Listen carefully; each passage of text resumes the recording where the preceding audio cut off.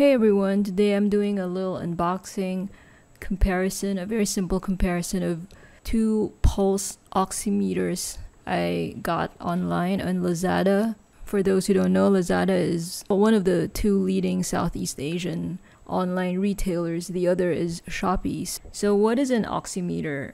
I'm going to read the definition I got on NPR. Coronavirus FAQs was a pulse oximeter. So, I never heard of this gadget before. And now, like with COVID and all, it suddenly became like the gadget du jour. A pulse oximeter is a small electronic device that estimates the saturation of oxygen in your blood. You want a number in the 95% to 100% range. If the number drops to 92% or lower, that's a cause for concern. That's what I just read from NPR.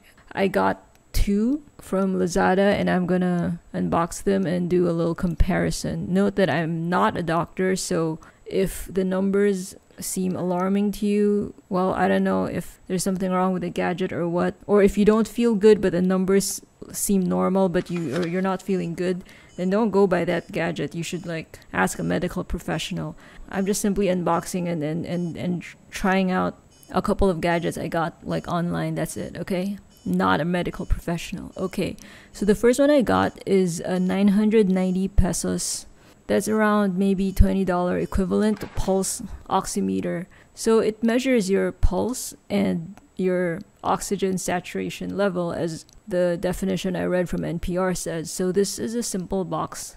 It says Prohealth Care FS20C. One side lists the included accessories and the color scheme that I got, which is blue and white. I didn't realize you could choose color schemes, but the other side like mentions the company name, and up top you find a certificate and then like a really big paper manual. It's actually printed on both sides. I only showed one side, but it's just like a really long manual. You don't really need to read it. There's really only one way to use these things. It's just basically you pop in the battery and then pop in your finger inside, and the sensor will read it. It doesn't really say how long you're supposed to pop your finger in, but I was just guessing. You'll see later. This is the very long manual. And then it comes with this little neoprene carrying case, and inside, well, here are the other accessories. There's a couple of AAA batteries and then a little gray lanyard.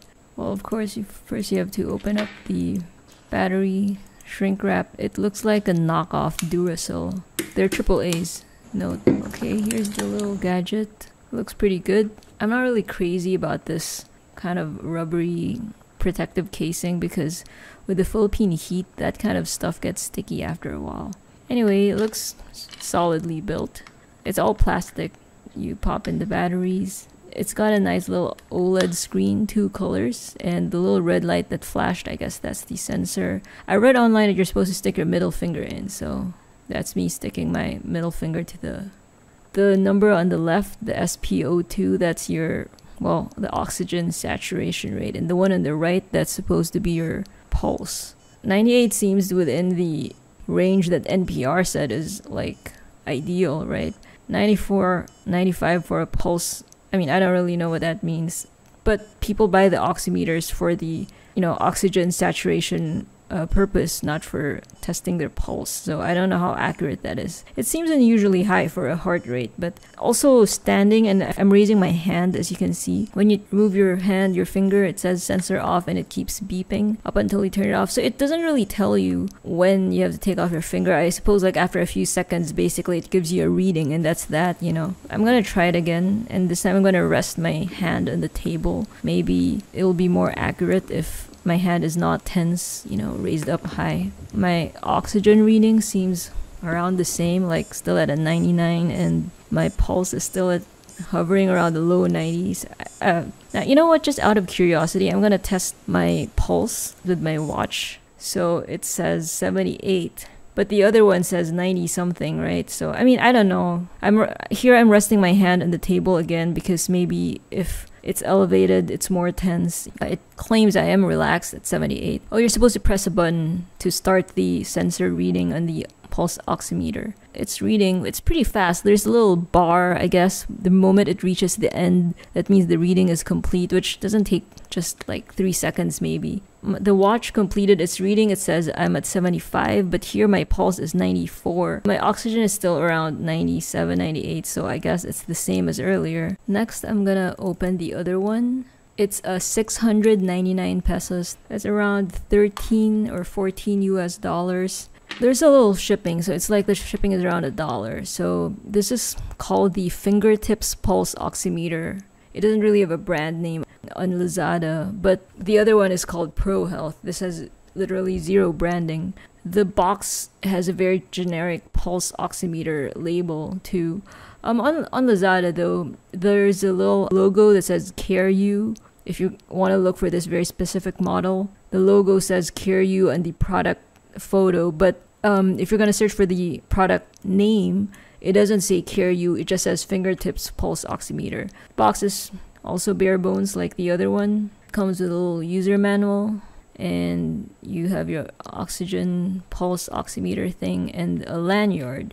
So this one is more basic in terms of accessories. It doesn't give you the little rubbery sheath, neither does it give you a neoprene carrying case. It does give you 4 AAAs where you only need 2, so you actually have 2 as a spare, where the other one only gives you 2. I mean, this is not a big deal, you know, these things are cheap, and the batteries they gave you, they're not really, they look like knockoff Duracells, right? So, I mean, like I said, there's really nothing to read. Like, you just pop in the battery, you stick your finger in, and the reading takes like a couple of seconds. Pretty self-explanatory. The labeling or the marking on the gadget itself looks kind of cheaper than, I don't know if you could call it that, than the previous one. Not that the previous one is like Apple levels of like label and the packaging anyway, but this one just like looks more low end, but that's fine. I mean, you're not buying this for the industrial design, right? This is all plastic. So when you first pop the batteries in and you turn it on, if your finger isn't inside, it says finger out.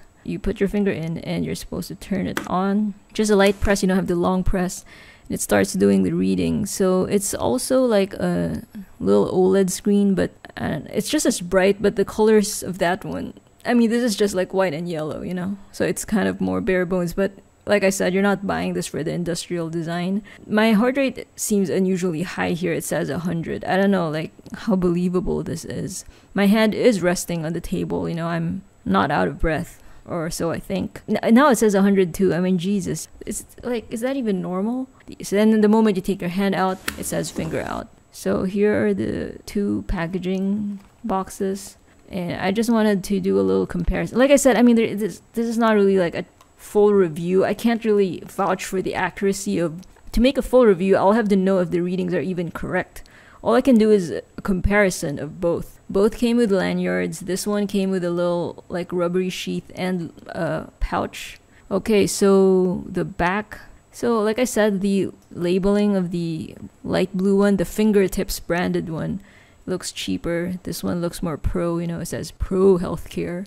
Look, the battery polarities, like, they both face the same way. So you don't have to read like, oh, what's this positive? Is it on the left or is it on the right? They just both face outside, and that's it. You close it up. With the other one, it's more of like a typical like older style gadget where, you know, I mean, that's really how batteries work anyway, right? Like, the polarities are reversed. But I don't know, with the newer gadgets, they wire it so that's idiot proof, like especially for people like me who don't like to read. So this is actually the normal way where the polarities are reversed. So positive faces one end, negative faces the other end. The light blue one, it comes with a extra 2 AAAs.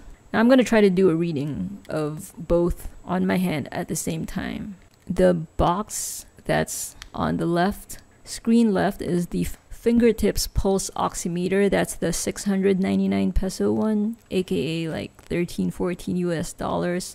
And the Prohealth Care one, the dark blue and white one, the one on the right, that's the 990 pesos one, is around 20 USD. Oh man, it's getting hard to focus. Let me redo this. Okay, so now I manually focus the camera because when it's blinking, it was hard to focus. So I don't know why it's flickering. The one on the right, it must be the refresh rate of the screen. It's not like that in real life. Don't worry, there's no glitch or anything. I'm gonna redo it. Anyway, when you take out your finger, the one beeping is the more expensive one. That the other one makes no sound. So let me redo it. Second time's the charm. The one earlier, I was actually half standing, half squatting. So, I mean, I don't know how accurate the reading is. I'm now gonna like just actually kneel on the floor because I have the camera set up overhead, right? So now I'm kneeling on the floor, technically a more relaxed position than squatting. Then let's do the reading. I put them both in the middle finger of each hand because that's what I saw on the internet. That's the best finger. The dark blue one starts reading faster than the cheaper one, but then the other one caught up and the reading seems more or less the same. 97, 96 for the oxygen, 98, 99 for the pulse. I don't know how accurate any of these figures are. Now it's dropping. Now my oxygen says 94. I mean, I'm supposed to be dead. Now it's 93. What the hell? Like, according to the internet, like, I should be hospital. Like, I didn't move my finger then, but I don't know. Maybe if like you stick your finger too long, then the numbers start like, from what I understand, it's just supposed to take a reading like super fast. So these are cheap devices. They're not actually hospital grade stuff, so take all the readings with a grain of salt. Alright, thanks a lot for watching my little video. Hope you found it informative and helped you with making a purchase decision. And stay healthy. Put a thumb up on the video if you enjoyed it, and subscribe if you want to see more of my videos. See you next video.